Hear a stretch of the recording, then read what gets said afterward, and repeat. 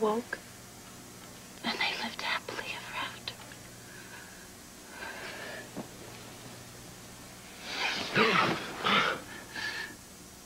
Oh, my God.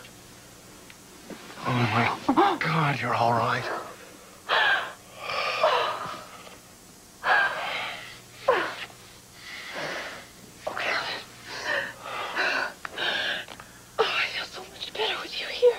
Me.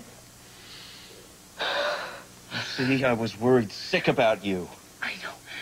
Have you been here all night? I tried to call your home, and I called your office. I must have left about 20 messages. I'm so sorry I didn't think to call here. Where were you? At the hospital. Lucy, are you all right? Not me. Not me. I'm fine. I'm not fine, Kevin. It was perfectly hideous. Oh, no. Who got hurt?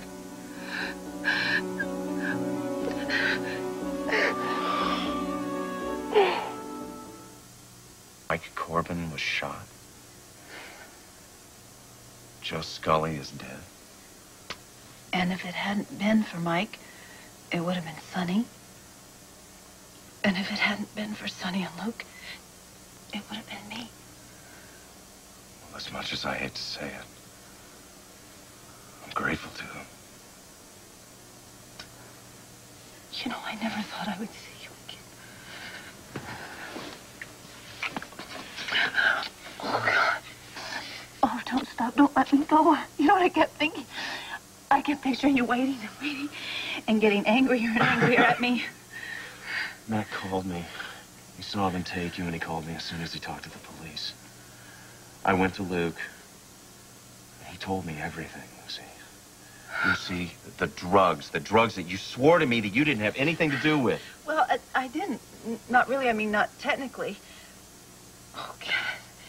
I was going to tell you everything. I was going to confess the whole thing as soon as we got out of town, honest. You know, I was going to give you time to have your fit and then get over with it. Oh, boy. You didn't tell the police about the drugs, did you?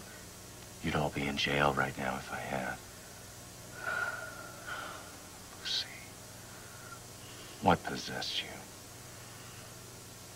Desperate times call for desperate measures. You know, I heard you say that once. You used that. Don't quote me to justify insanity.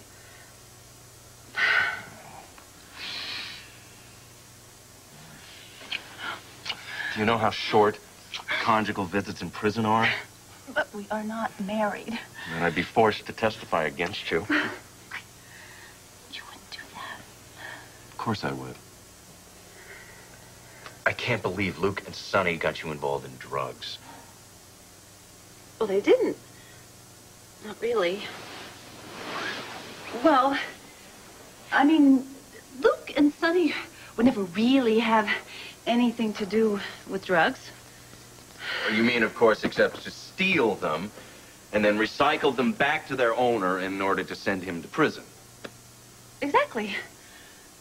But Kevin, see, you know what you're missing is those drugs probably ended up in a federal incinerator and not back out on the streets. So that's a good thing, isn't it? You see, if things hadn't turned out differently, you wouldn't be back on the streets either. I thought he was going to really do it. I think Joe would have killed me. I thought I could talk my way out of it. You know, I usually can talk my way out of anything. Or into just about anything. I sure was trapped.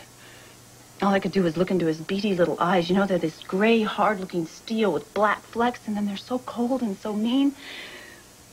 And then I realized they might be the last things that I see in this whole world.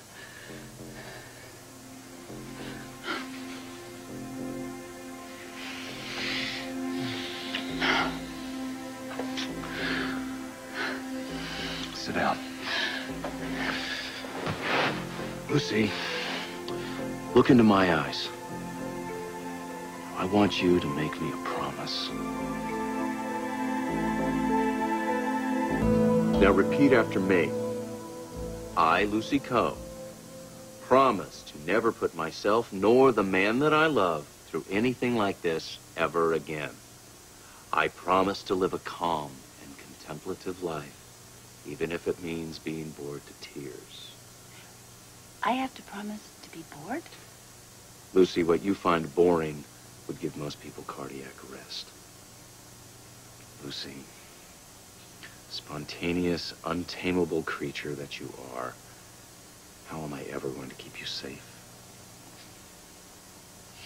I am safe. Everything turned out okay. Everything's fine. Well, except for poor Mike and Joe Scully, who did get exactly what he deserved. You don't seem to understand how hard this is on me. No, I do. I really do. And that's why I wait until everything's all over with to tell you about it. Which only makes it worse. I can't handle all this subterfuge and intrigue, Lucy. I'm an overt, straightforward kind of person. I know. But that's okay. No, it's not okay, Lucy. You can't stretch a rope beyond its limit because it breaks. And I'm stretched as far as I can go. I can't change anymore. Can you?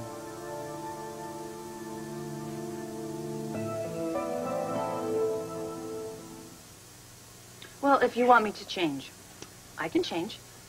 You know, in fact, I do change all the time. You know, maybe that's the problem. So if I change, I may change again. Be as unpredictable as you like. Just stay out of danger. Okay, I can promise to do that. Except, what exactly constitutes danger for you? I mean, what's your definition? Anything that would take you away from me, body and soul. I would never, ever want that. Okay, good. Promise it. On my heart. Okay. On mine.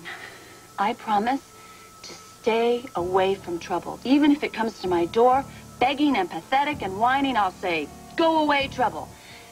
I will be good. Who said anything about being good?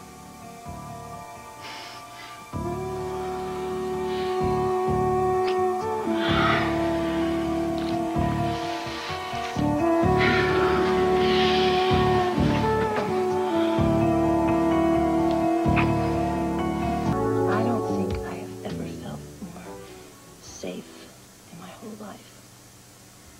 Don't be surprised if you have a delayed reaction. To what, oh, Studley one? Actually, I meant the kidnapping. Oh. Well, I've almost forgotten all about it.